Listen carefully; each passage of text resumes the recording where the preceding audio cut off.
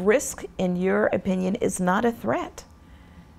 And you talked about how it's throughout this entire process. Risk is always there, and it shouldn't be perceived as a threat.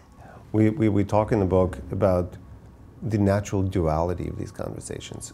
Whenever you talk about risk, the first reaction is risk is really bad, and we need to mitigate it and avoid it. But in the same sentence, everybody always says nothing worthwhile can be achieved about risk. So we always talk about the fact that risk is dangerous, but nothing can be achieved without risk.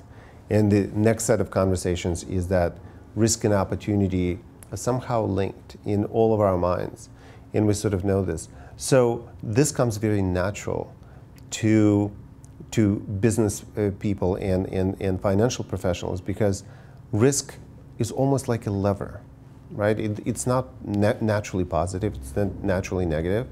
Too much risk is super dangerous. Too little risk will not enable you to achieve your objectives. So it has to be dialed just right. And of course, it's the role of senior leaders to really think about what that means. So when we talk about risk management and risk intelligence, it's all the tools that help you as a leader to make these really hard decisions. And there's no right or wrong answer. It's done under uncertainty. Information is always incomplete.